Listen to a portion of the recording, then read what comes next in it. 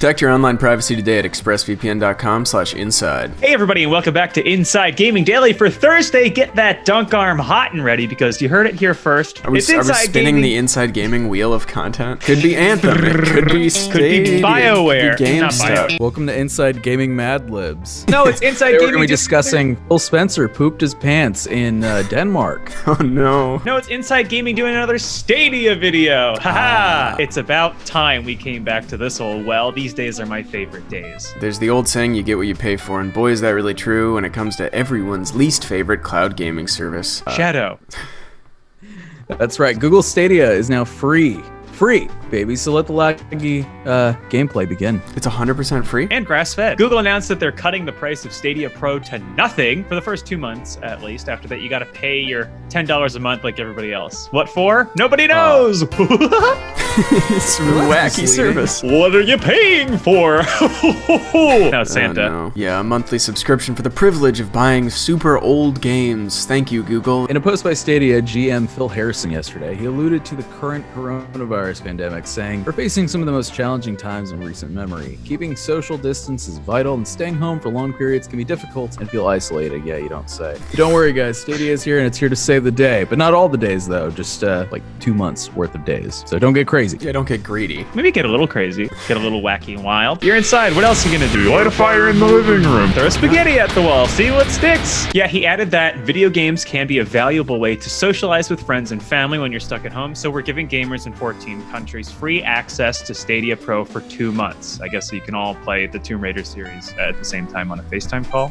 Beautiful. What's guilt look like for you on your end? Sorry, that's all the time I got. I have to get back to playing Orcs versus Humans, or whatever. Orcs Must Die, sorry. So which countries get this amazing, incredible offer? Well, we think, based on where Stadia is available, they mean the United States, Canada, UK, France, Italy, Germany, Spain, Sweden, Denmark, Norway, Finland, Belgium, Cubone? Ireland, and the Netherlands. Pikachu, Poliwhirl, other Pokemon. So the US, Canada, and a lot of Western Europe. You lucky dogs, you scamps. The countries who need it most. Of course, since it's Stadia, there are some caveats to this free offer. Like we said, it's only for 2 months. Isn't that right, Amir Ramirez? That is correct, Connor McGrath. And of course, you'll still need something to play it on, right? I mean, you know, you could go just set up an empty box of Kraft macaroni and cheese, plug a Super Nintendo controller into it, you're good to go. But yeah, That's a TV, Stadia. a desktop, a laptop, obviously some sort of Chrome OS tablet. It also supports Pixel in some Android phones. So you can't exactly play on anything yet, which is an absolute bummer for my smart fridge. I mean, the hell am I gonna do with it now? Why did I buy this thing? What do I need this for? But hey, you'll get access to an amazing library of free games like Destiny 2,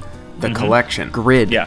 Guild, That's a good not game. one but Yeah. 2 SteamWorld games, the Serious Sam Collection, Spitlings, Stacks on Stacks, parentheses on Stacks, and Thumper. What about Yoshi's Fart and Go? I don't think that's on here. Oh, What a lineup! Well, actually, Thumper is pretty cool. Don't at me. And Grid is a pretty good racing game. But either way, Harrison also noted that Stadia is taking a responsible approach to internet traffic because lots of people, like us, are working from home. Yeah, that means you guessed it, lower resolutions. Ooh, Harrison said that to reduce load on the internet further, we're working toward a temporary feature that changes the default screen resolution from 4K to 1080p. Oh no! But don't worry, Harrison assures us that the vast majority of people on a desktop or laptop won't notice a significant drop in gameplay quality. But don't worry, our players are too stupid to notice. luckily, a good majority of Stadia players are blind, so... Of course, 4K on Stadia was always kind of a pipe dream, no matter what kind of promises they made in the rollout of the service. And since Stadia launched back in November, it had a bumpy ride. It didn't work that great for some users, it didn't launch with all of its promised features, and considering that it's a storefront with some free old games thrown in there, it wasn't that great of a value proposition. I don't know. Not at all. And especially it doesn't have Yoshi Fart and Go, so what the hell, what do I even need this for? Well, you know how closely guarded those IP are. Yeah, it felt like a niche service for enthusiasts and curious people with extra cash to spend, not for the general public. A curious person with extra cash to spend would normally be me, but I don't want it. So they're not even getting that demo. But you also already have it. Well, I have our copy, but there was only a 3-month trial that came with it, which has passed, so I canceled it. So now it's just sitting in your living room? You should just take that controller out back and put a bullet in its brain. Have it look out at the sunset. Like a f***ing dog.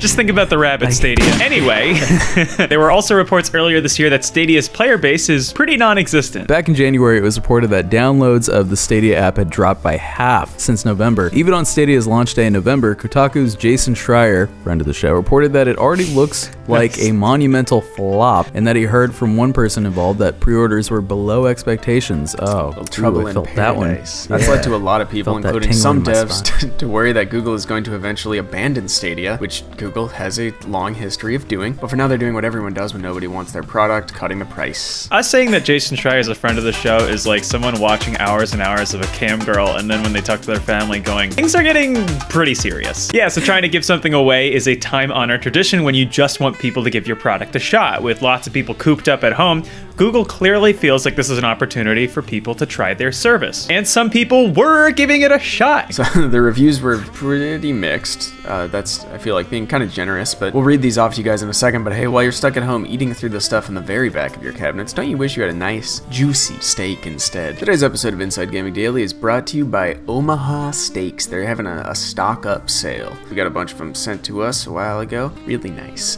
Right now, the Omaha Steaks limited stock up sale is available to our viewers to help your family stock up on the food you love. Go to omahasteaks.com and enter the code INSIDE into the search bar and unlock savings unique to our viewers. There's a variety of ready-to-ship stock-up boxes available now by entering the code INSIDE in the search bar. You can save more than 50% on your order and get free shipping on orders of $69 or more. Oh, nice. These packages are perfect for families, and they're ready to head straight to your door with free shipping. Stock-up boxes include world-famous Omaha Steaks, naturally aged tenderness, trimmed to perfection, premium poultry and pork cut by Omaha Steaks butchers and individually sealed for freshness and flavor. Tasty and easy to make side dishes. No work family meals for your slow cooker or oven.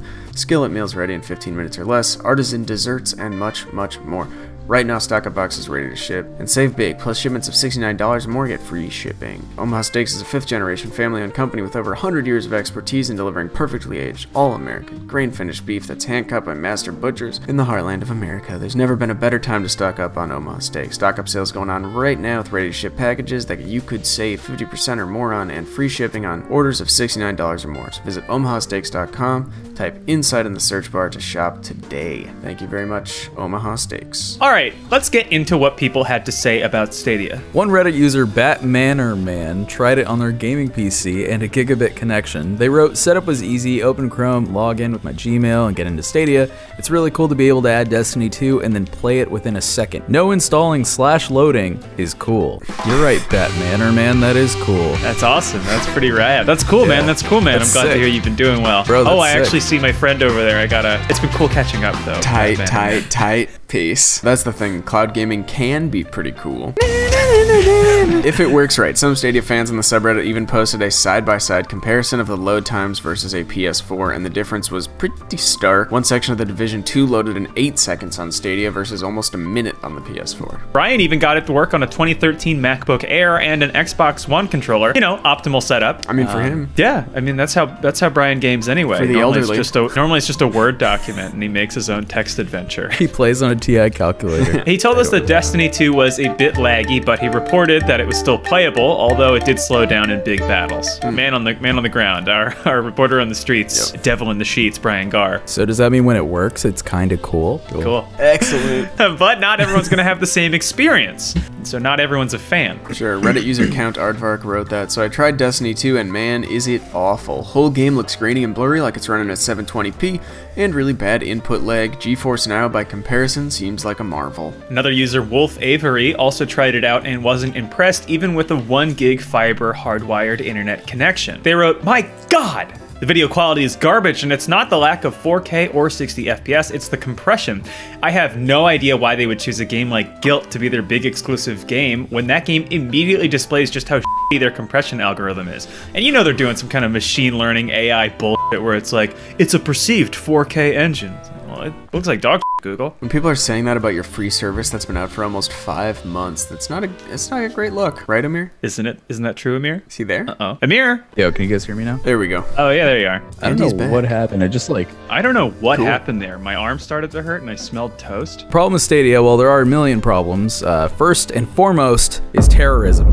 Its library is still not great. Plus, with the current technology behind it, it can be impressive when it works, but it doesn't feel 100% there yet. Yeah, it felt like a beta when it was introduced back in November. November, and while it's made some progress, Google still has a lot of work to do. Meanwhile, there are already other options on the way. Project xCloud from Microsoft is an actual beta and is getting much better reviews. There are also reports out there that Amazon is working on its own cloud gaming service that's codenamed Project Tempo. An early version was supposed to release this year, but that might be pushed back to 2021 now. Although, I don't know. I heard Jeff Bezos is trying to get people to fly to Texas to launch one of his space tourism ships. We're seeing lots of tech companies start to jump into gaming because it is a massive $160 billion industry, and everyone wants a piece of that sweet pie.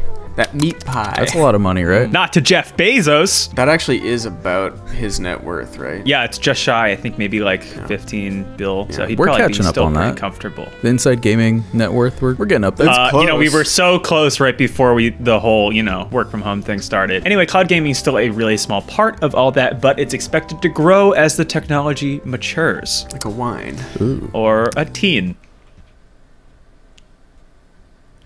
Yeah, the idea is that you don't need any local hardware, so it's really cheap to get into, as opposed to having to spend a lot of money on a console or a gaming PC or a smart fridge. Nice, yeah, a callback. The goal with Stadia releasing last year was for it to be first out of the gate in terms of cloud services, but it did not make a great first impression. Now it's free for a few months, so we'll see if people give it a second look. So far, though, very much feels like the same old Stadia. Our crazy old friend. So what's the deal with Stadia? Have you seen this? You heard about this? Yeah, keep going. Oh my god, he's doing it. He's doing it. So Stadia, right? That's the guy from Steinfeld and Friends. Hey everybody, welcome back to Inside Gaming Daily for Friday! Oh, it's Friday!